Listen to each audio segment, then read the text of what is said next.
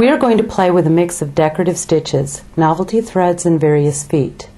On this CD, you have a PDF file with the pattern to print and a supply list. Start with a good basic design. We will use the big fan.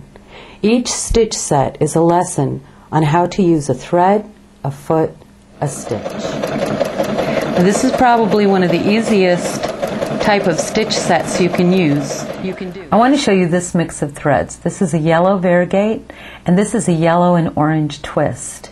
And together they make something just wonderful. The techniques that you've learned in this class were used in this little quilt. Want to play?